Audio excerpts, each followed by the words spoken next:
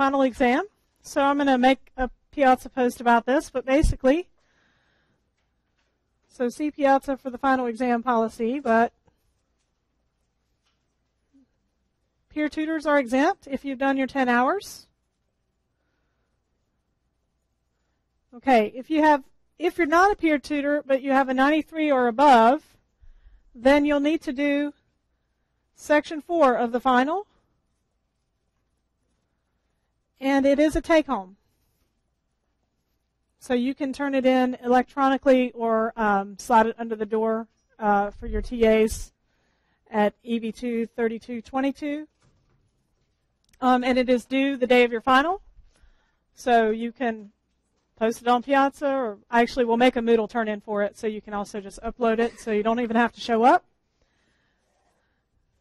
Everyone else, you will also have section 4 of the final. It'll be due at the final. You can also turn it in beforehand if you like.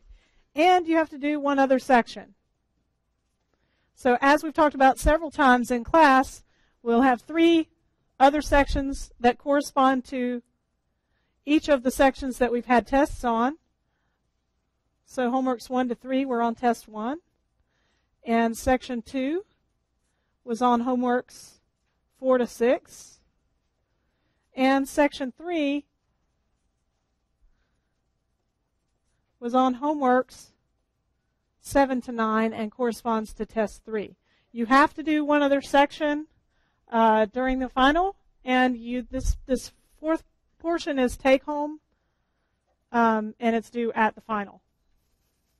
You don't have to turn it in like the moment it starts, so if you do a section and you want to work on 4 some more, you could, but I don't know why you wouldn't finish it before you got here, so you could leave as soon as possible. Another thing that we are doing, because we're awesome, is that you may also go to the December 11th final exam if you would rather do it then. I don't know about you guys, but I really don't want to be here on December 17th. That's when our exam is. So if you would like, you may come to the December 11th exam. It's in this room from 8 to 11 a.m. I am going to make a post on Piazza. You have to tell me which section you're going to do of the final. You may also take all 3, and we will use the best one to replace, if it is better than an original test grade, we'll use that to replace your original test grade. We'll do the best one. So you can plan to do 1, 2, or 3 of the sections. I don't care how many you do, but you have to do at least one besides the take-home. So everybody has to do the take-home unless you're a peer tutor. And if you're a peer tutor, that's all you have. I mean, if you have a 93 or above, that's all you have to do. And then everyone else has to do that take-home section and one other section of the final. Yes? It's part of the final.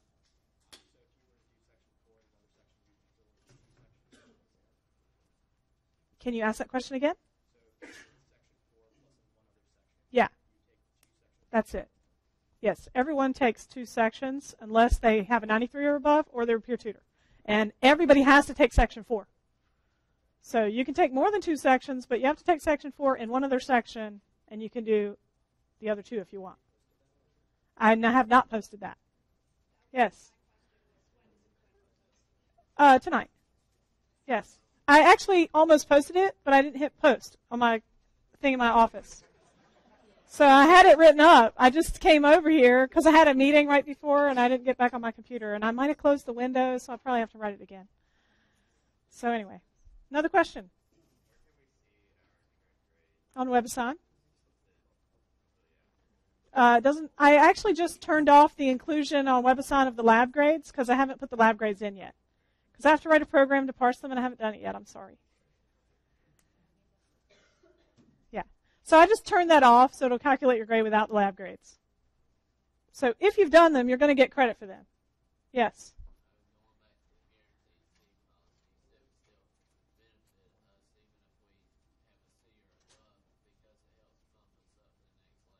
That's right. The guaranteed C policy is you have to take all the exams, all the homeworks, and rework everything until you get at least 70%. And you have to do special tests and rework them until you get 100%. If you do all those things and you hand them to me at the final exam, if you happen to be on the cusp in between two grades where I'm drawing the line between like B plus and A minus or some other lower grades, I will bump you up if you turn in the guaranteed C material, but only no more than 1 point. So I won't give you more than a point for that. Yes? The special tests are posted on Moodle. It's called Special Tests, and they're at the top. You can print them out. Yes? You're supposed to finish everything by the 5th, but if you finish it by the final, I'll still take it. But you should have anything you need checked by TAs. You need to do it by then, because who knows if they're going to have any office hours after that. And I'll be writing a grant proposal, so you might find me sometimes. Okay, any other questions about this? So I will post on Piazza.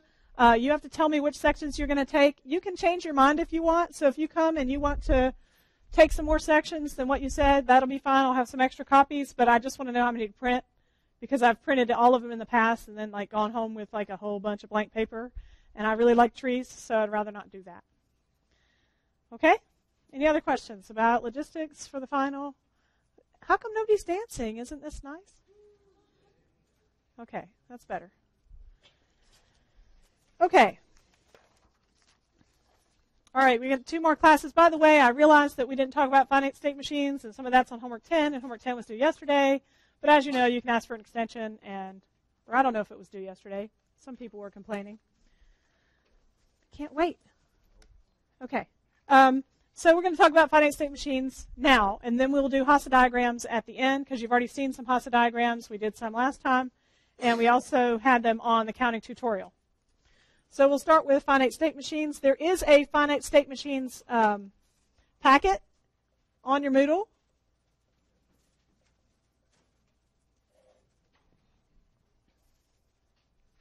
So be sure to print that out and look at it. It's very, very useful.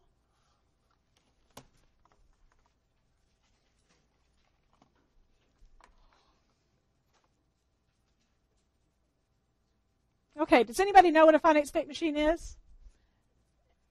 And if you don't raise your hand, I know you're lying because a bunch of you are in 216. Okay. Who wants to tell me a definition? How about you?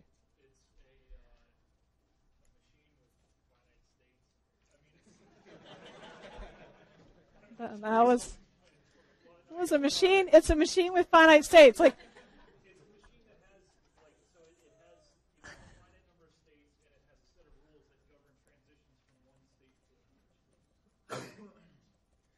that's great. You actually started having the parts that we need. We have states and we have transitions, right? And states are defining different states. So it's actually hard to define it without using the words that are in the definition, and there's a finite number of them. And the transitions tell how we move from state to state. So what do we use finite state machines for?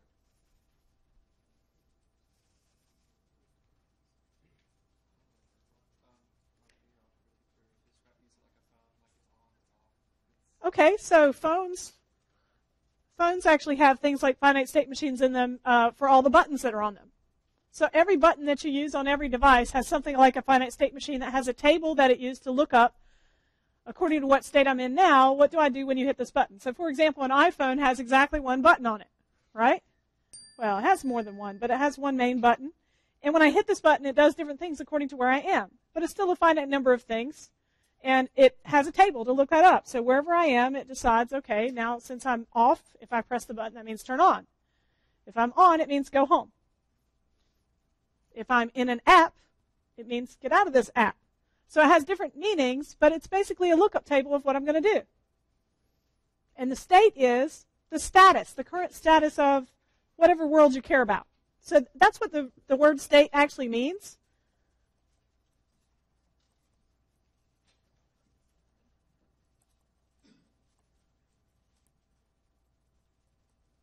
So we have in games, for example, whenever you save your game, what it's going to do, it's going to serialize. That means turn it into a list. Everything in the game world that is different than like the basic background. So it's going to write out into a file like all the stats for all the enemies, your score, your health stats, everything. It's going to write that into a file. So when you load it back up, it's going to bring that up. That is a game state. Okay? So sometimes we actually talk about states in like regular conversation. So people come up to you and they say, how you doing? And you say, fine. That's a state, right? It's a state I care about. If I say it that way, does it mean fine? Probably not. It means stop bothering me, I'm trying to do some work. Just ask my husband. Okay, and sometimes you say, really good. And that implies something, right? Like you actually want to tell somebody. You know, so we actually infer some things. So we know states of people, and if you know someone, you know what their answers actually mean. So we use them all the time. And transitions are, these are places where states can change.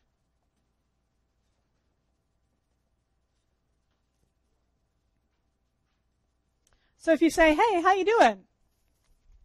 And you happen to be the, this is an example you might not even recognize, the Publishers Clearinghouse award deliverer with a giant check. It doesn't really matter what the state was before, right? The transition is, oh my goodness, I just won a lot of money. Okay? So we might have some transitions that all go to the same state. But most of the time, most of our transitions are in between minor state changes. Okay. And we like to, these are really super abstract.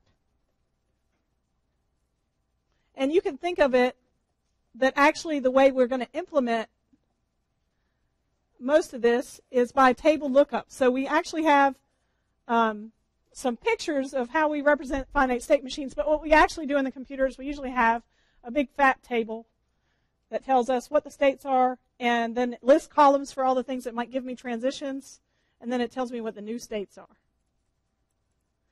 And mostly what we have in our table at the top are different kinds of input. So most of the time when we're talking about finite state machines in computer science, it's because we're going to get some kind of input, and then we're going to change the state based on the input. So let's go to a video game example. So what are some kinds of input that you might have that might change the state of the game? What did you say? I might place a block. What game are you thinking of? Minecraft. Okay. So if I'm in the state, so in Minecraft, the world state's pretty complicated, right? So it's going to be like where all the blocks are and where all the characters are and how much stuff you've got in your inventory and all that kind of stuff. So it's a big complicated state, so I'm going to give it a number because that's what we're actually going to do when we make states in computers. We're going to say, well, that's a really complicated state. I'm going to map it to a number, and this state's going to be state number 1. Because if I actually wrote down all that information, I wouldn't fit it on the page. So, but the state actually is going to be, like I'd have also a table that points from the numbers to what the actual world state is, so I could really look it up if I needed to. And then if I say, if I place a block, then it's going to change to state number 3, whatever that happens to be. So I'll have a table just like that for all the possible inputs that I could get from a user. So you can also, what else can you do? You can break a block, and maybe that would go to state 5 or something. So you'd have a table that will change the world state according to all that stuff. Now, I might not do that. I probably wouldn't do it in Minecraft because it's such a big set of states that you could possibly have. So I probably wouldn't do it with Minecraft, but I probably would do it with Pac-Man, for example, right? So each of the ghosts could have a state that it's either in the regular state, right, which is the chase state. So let's do Pac-Man because Minecraft is awesome, but it's a little more, I wouldn't use a table for it, okay? So I'd probably have a table, but it'd be more generic. So it would say the state would actually just be what position I'm actually at. And then at this position, I would then write a 1 for having a block there. Or not 1, I'd write actually what type of block got placed. So for that, I'd have just a giant array of all the possible places where blocks could go. And then I would have a set of bits that would tell me which kind of material was there or was not there. Okay, so let's say for Pac-Man Ghost. So we're going to make a ghost state table for Pac-Man.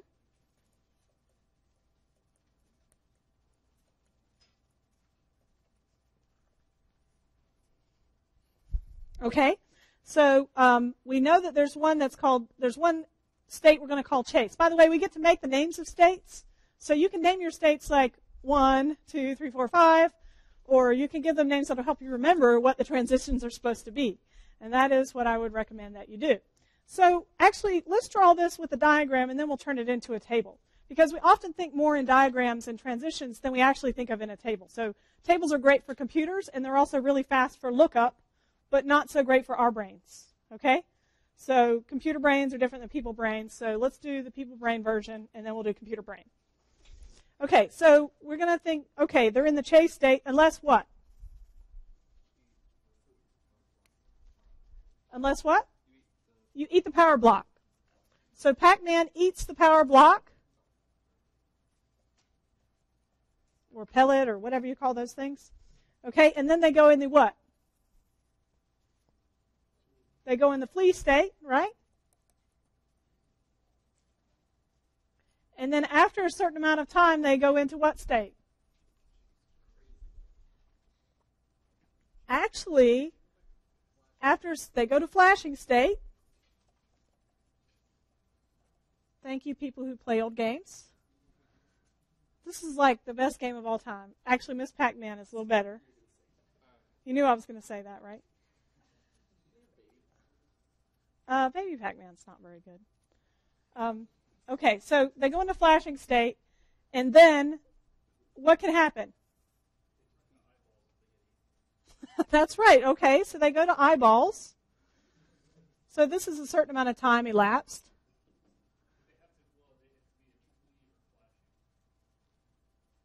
Yeah, they have to be in flee or flashing. If they get eaten, they turn into eyeballs, right?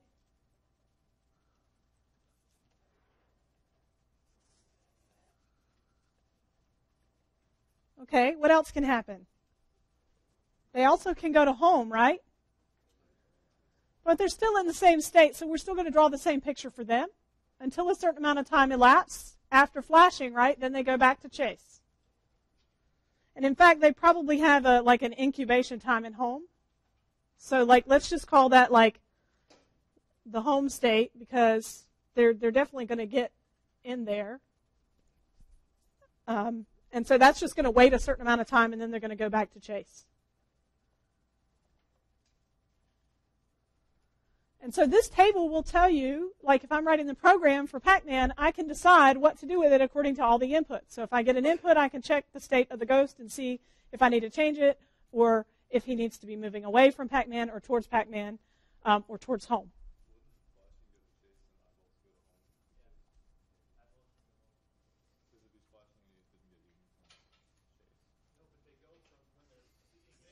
When they go to flashing, they do start going home, don't they? Yeah, so this is just when they get into home is all I meant. So that's what the transition is if they're in home. So the transition's not actually what they're doing. So in a game, objects have actions. Those aren't their states. The actions, like we're just giving names to these because these are the actions that they ought to be doing while they're in that state. But the state is just, I'm afraid of Pac-Man right now. Okay, they can go from flashing. What changes that transition? Okay.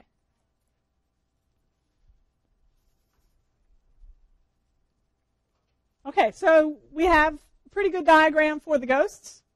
What happens if he runs into the Pac-Man and the Pac-Man's out of power?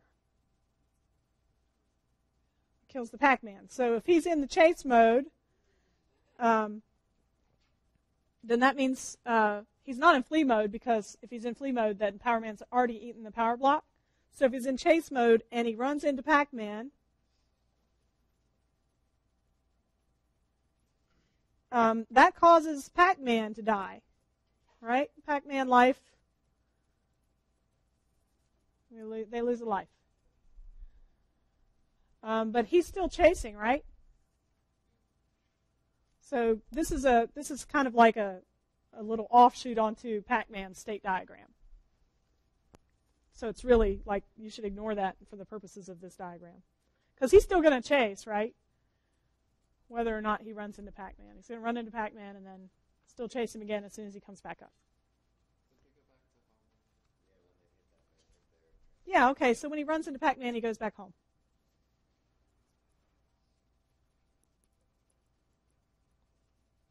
So now you know if you want to make a game, you have to make big diagrams like this.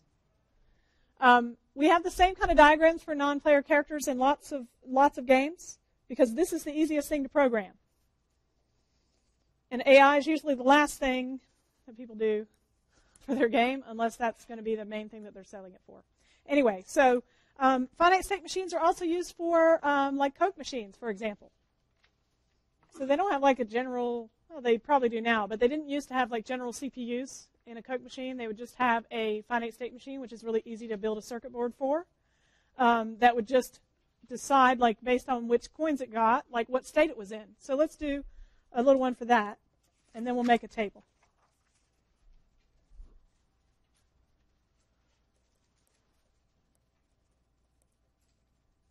And let's make Coke cheaper, just because we're in fantasy land. I don't like it being $1.25. I don't know about you guys. It would be cool if it was like 50 cents. Let's make it 50 cents. What'd you say? You're gonna.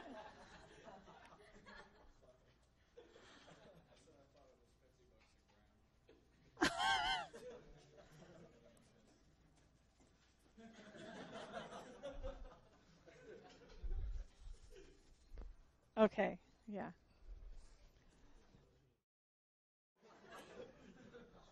All right. So this is our, Dreamland Coca-Cola machine that we can buy things for 50 cents. All right, so now we have a start state, and most finite state machines do have start states. And that means nothing has happened yet.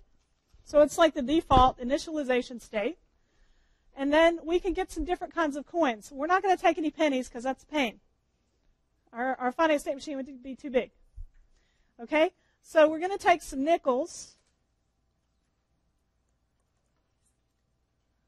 And what would you like to call this state? 5. That's a great idea. Okay? And how about if we take a dime initially? We can call that the 10 state. So we can call the states how much money we've gotten so far, and that'll make it easy for me to figure out what to do when I get different coins. Because then I can make the state just be whatever the state name was plus the coin that I got. All right, so we're also going to take quarters. And we're just going to consider it a bonus if we get some Canadian dollars. Oh, no laughs for that. Okay. What say? You were saying no to pennies because we don't want to make that diagram. Okay. All right, if we get each of these, now if I get 10 cents, if I get 5 cents again from this state, that 5 chain is going to be 10 of them, right? So if I keep doing 5s at the top, I'll have 10 of those. But let's go down here. So if I get 5 cents from 25, I'll go into 30 state.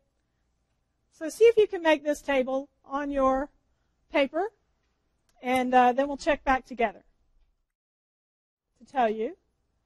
And that is Friday's reading day. Everybody knows that, right? And you can't wait for Friday, right? Okay.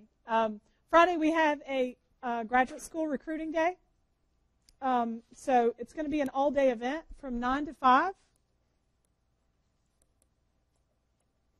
And later, actually, there'll be a reception and some downtown stuff because Friday is First Friday. So we're inviting students from the region to come and visit NC State and see what it might be like to go to graduate school. So there'll be some lab tours and a little talk about grad school and things like that. And if you're interested, I'll post on Piazza like information for signing up, but we'd love to have you there. So we're really interested in keeping the best of you for graduate school. And even if you're not the best, if you're super, super interested and you work really hard, we'd like that too. So anyway, so it's our graduate recruiting day. And I just wanted to let you know about that because I'm organizing it, and I'd like to have some people there. So we have 9 students coming so far, but I'd love to have a lot more. So we'll feed you lunch. If like all of you sign up, I'll have to say no to some of you, but probably 10% of you will sign up, and that'll be fine.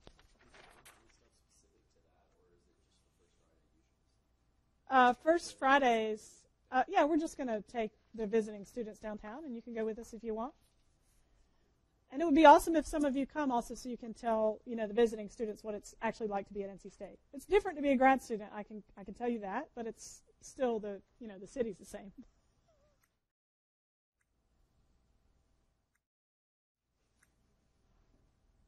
Okay, so 01 is another language we might consider, and the sigma with a star on it, the Claney star, is all bit strings, including the empty string.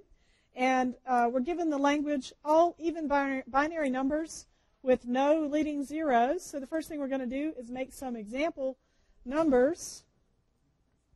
So 0 is an even number. That's there. The empty bit string, I'm not going to count that as being even because it doesn't make any sense. Let's see. So 2 is also even, and 4, and 6, and 8, and 10,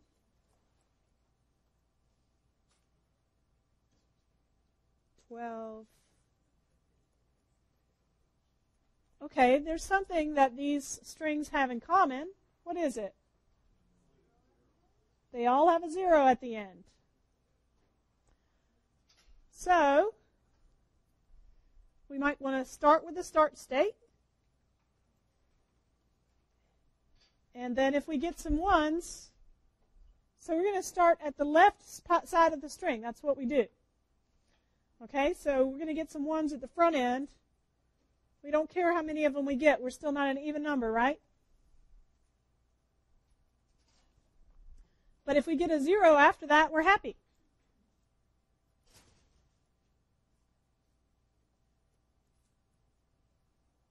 So we put a double line around a state that's an accepting state that we will take.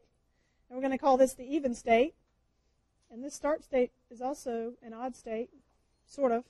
It's either the empty or odd state so far. But we have some other possibilities. What if we get some 1s, and then we get a 0, and then we get some more 1s?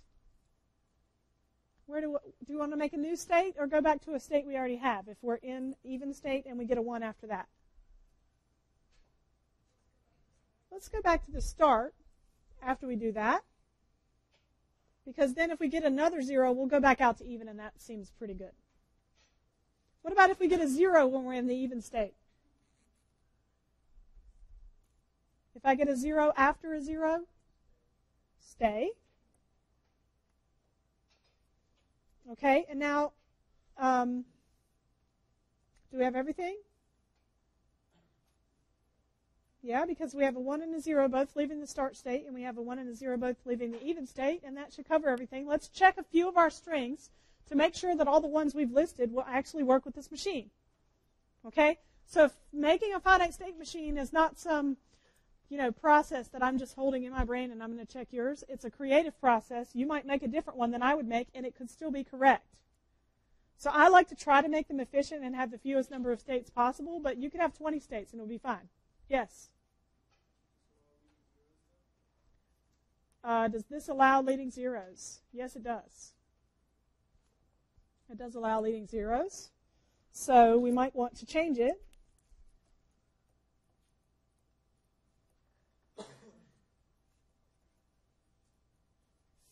So let's make a new one. And if we get a 0, we're going to go to the even state. And if we get a 1, let's go to the odd state. Then if I get a 0, let's go to the even state. And if I get a 1 here, stay. If I get a 1 there, go to the odd state. And if I get a 0 here, stay. I'm sorry, what was that question? Yes, there should be a 0 on the arrow that goes from start to even, because I can have transitions that take nothing, but we don't want the empty string. That's what we decided at the beginning. Yeah, I still have a leading 0, but I want to accept a single 0. So you're right, I need to fix it. I didn't actually totally fix it. So I need to actually make a state that just takes the 0, a plain 0, right?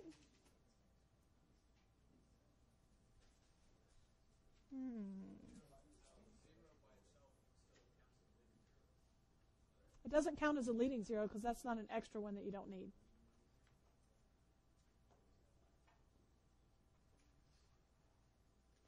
Well, I don't mind if there's leading zeros. So let's just leave it. Here's how we're going to solve this.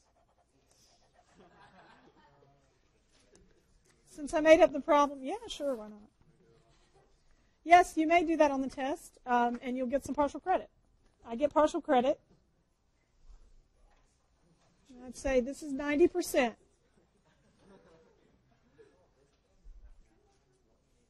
Okay, whenever, this is for all of life, whenever you can't solve the problem that is in front of you, that doesn't mean stop. It means change it to a problem you can solve. And then you might be able to fix that later. Now, there is a way to fix it, but it's called a non-deterministic finite state machine.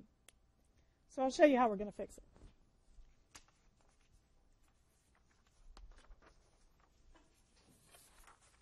So that was, my joking way to fix it. But my real way to fix it is this. We actually have a way to represent this.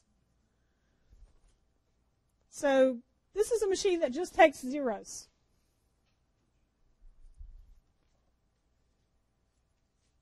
And I'm actually going to call that the zero state instead of the even state. And then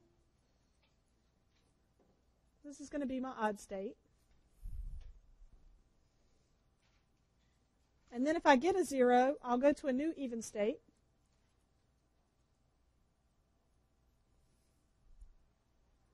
And if I get any 1s, I'll stay in there. If I get a 1 there, I'll go there. And if I get a 0, I'll stay here. So that's how we do it. We can just make a separate machine that deals with a 0. And they can go to separate places. So that deals with the leading zeros. So this is not non-deterministic. It's still deterministic. So what deterministic means is if I get an input alphabet character, that I know exactly what state I'm going to go to. That's what deterministic means. So does anybody in here believe that your fate is predetermined? Anybody? No determinists in here? Okay, so in a deterministic finite state machine, the fate of any string is predetermined. Okay? In a non-deterministic finite state machine, there are transitions that are allowed to happen whenever they feel like it. Or there may be more than one choice for a transition. And in that case, we don't actually know what state we'll be in when we get a particular character. And you can imagine that computer scientists don't really like these things because you don't actually know what to do with it because it might be in this state or it might be in that state. So in general, we're going to try to draw deterministic state machines. So what we need for a deterministic state machine is exactly one choice for each letter in the alphabet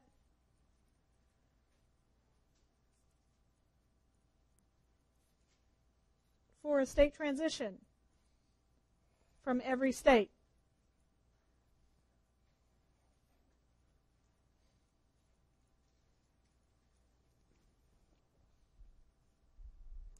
So another way to draw this in a non-deterministic way would have been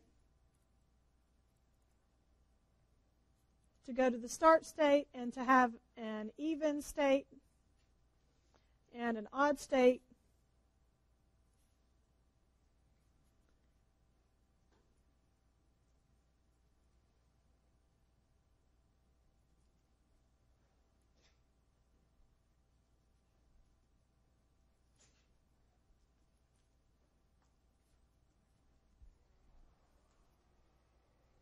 So this is a non-deterministic state machine that will do the same thing.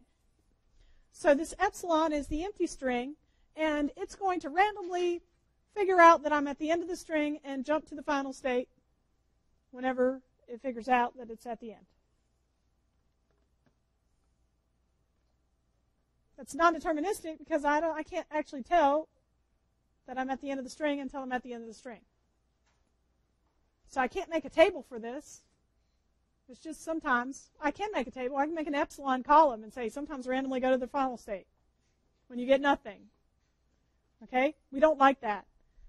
So this is non-deterministic. because we can't tell what's going to happen. Anytime I get into the even state, I could jump into the final state. It's still a diagram that describes what happens, right? You can't get in the final state unless you're in an even state. But we just can't predict using a table when it's going to happen.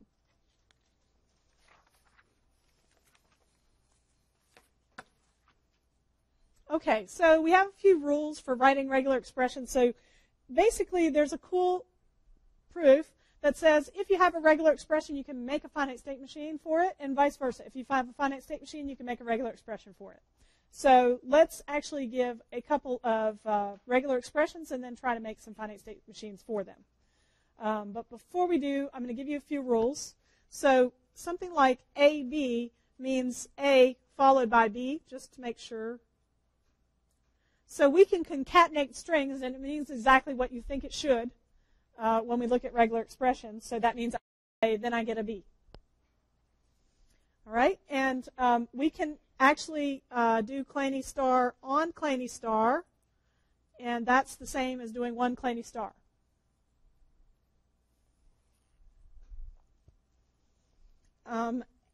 A with a plus in the power, in the exponent means A and then A star. So it means there's at least one A. That's what A plus means. Plus is in the power. It is not on the line. If it's on the line, it means or. Okay?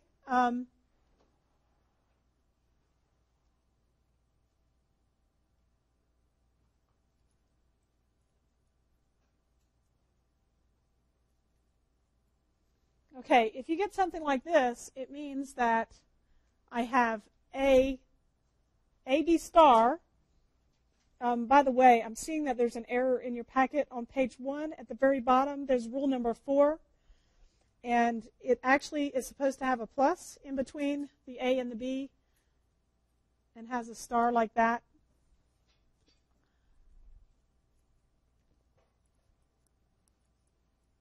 And so it's actually trying to tell you this rule. So if I get AB star, that means that if I get any letters at all, it has to be a pair, an A followed by a B. I might not get any, but if I do, it's going to be like AB or ABAB or ABABABABABAB. I can't get any single characters. Okay, so this is always in pairs.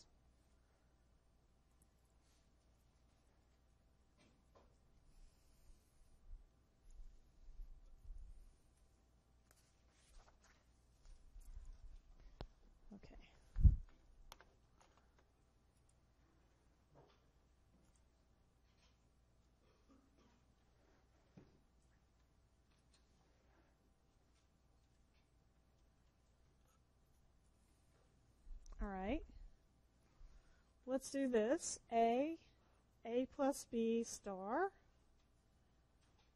BB. Let's see if we can make a finite state machine for this. So I'll do one example, and then I'm going to have you guys do an example. So we always have a start state, and by the way, you can show the start state as an arrow coming from nowhere going into the start state. All right, we have to get an A to begin with. You don't have to give your states labels. You can give them numbers. It's totally fine.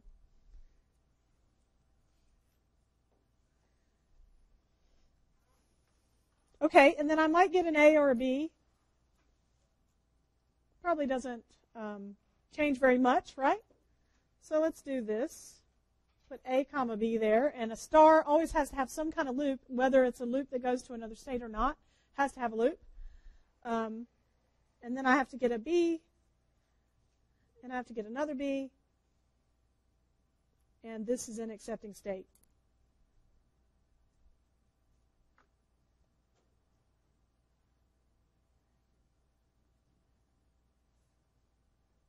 Is this a deterministic or a non-deterministic state machine?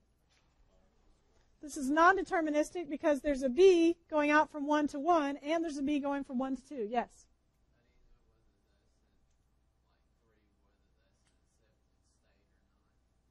Can anyone answer the question why 3 is an accepting state in this finite state machine? Yes? Right. If I'm in state 2 and I get an A, I'm going to go back to start because I don't have a string that's in the right format. So anything that is in the right format will be able to follow this path. So it'll end in BB and it'll start with A. So every string that actually can get to 3 is in the format that I want. I am not going to spend time. There are ways to actually turn non-deterministic finite state machines into deterministic finite state machines, but we're not going to spend time on that because we don't have a lot of time. So you can look that up if you're interested. There's plenty of pages on the internet about that. Did you have a question? Yes? How does the machine know when it receives a B whether to stay in state 1 or go to state 2? The question is, how does the machine know when it receives a B whether to stay in state 1 or go to state 2? It does not. That's why it's called non-deterministic. Yes?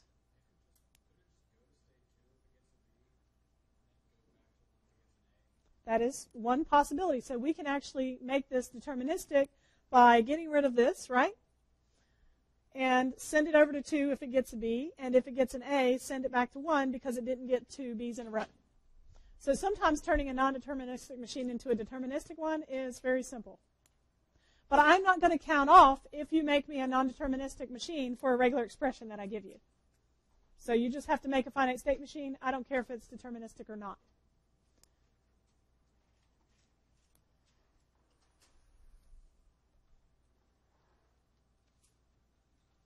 Okay, so let's do a couple that have ORs in them. For example, so by the way, if you see this, there's this little kind of splat symbol in your handout, at least on this computer. It looks like a times, but not the same as the star in the power. That means OR in your handout. So in the finite state machine packet, that's an OR everywhere you see it. I'm sorry, the character's not coming out very well. But maybe try the PDF. This is the Word doc version, so it's probably using a different character set.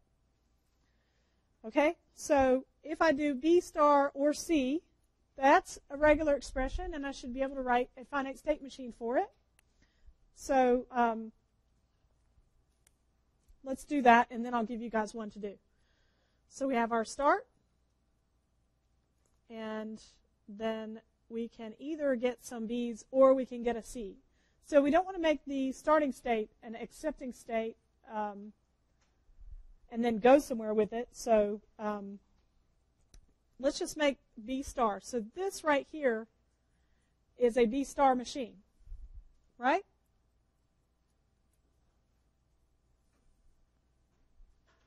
Does everybody see that this is a finite state machine that takes the language B star? Okay, good. Let's make a separate one that takes the language C.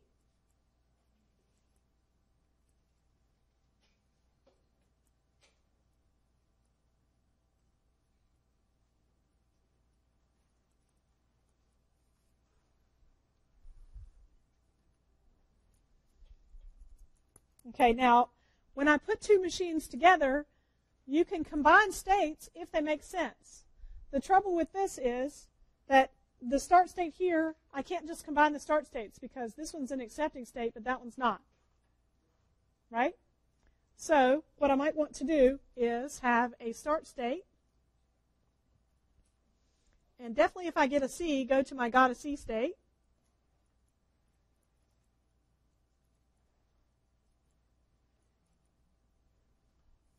And what else can I do to put the B star on there? I can make a state for B star, right?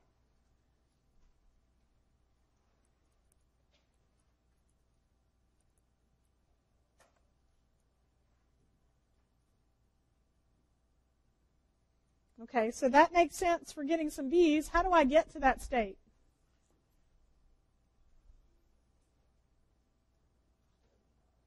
With a B?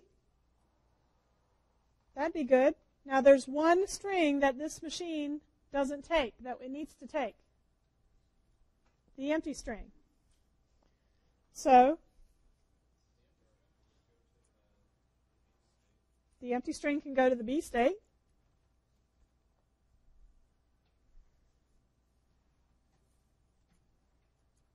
Again, this is slightly non-deterministic because if the empty string, the empty string means anytime I'm in the start state, I can just jump to the B state. And it means you can't take a C, but that's why it's slightly non-deterministic. But this is not too bad.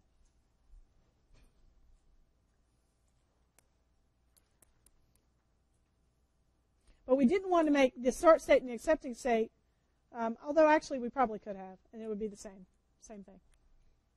Okay, so you can combine two machines just by hooking them up with a transition. So actually you can just make an empty state transition in between them also. An empty string state transition. So you could just put these together. So in fact, I actually also could just do that.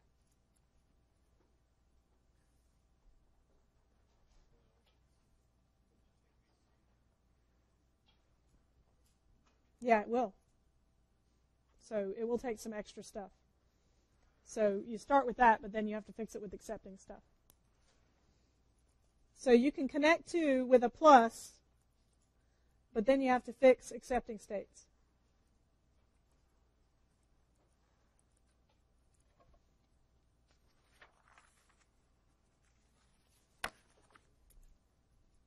All right, let's have you guys do one.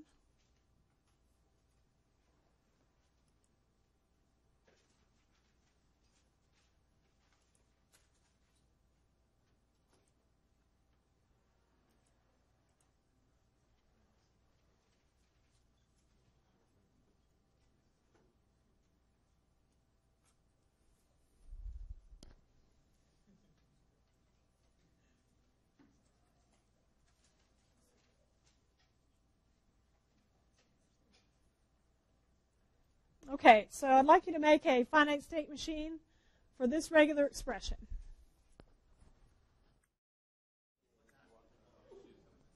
Here's my solution with the state transition table. So I've numbered the states because writing them all in the transition table is too long.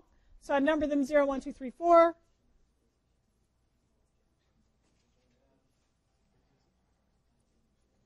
And a dash means you don't go anywhere. That means if we had the bad and wrong state, we would go to that. If we got those other characters. So if I get an A, I go to state 2. That's the starting state. So my language was here. Okay, so if I got an A, I went to the got an A state. And then if I got another A, I went to, hey, I've got some odd A's. So if I get anything else, it better be another A. And then I'm going to go back to the got an A state because now I'm allowed to get a B after that and be done. Or from that state, I could have gotten a BB pair. And the reason why they go back to the same state is because here I can either go to AA or BB, and I can alternate them as many times. It might be 0 times. So when I have a star, I usually come back to the state that has that got me to where the star starts. And then I usually, the things that come after the star come after that state. So the star leads out to some stuff, and the stuff has to come back, and then you can go to the things that come after the Claney star. All right, that's it for today. Question?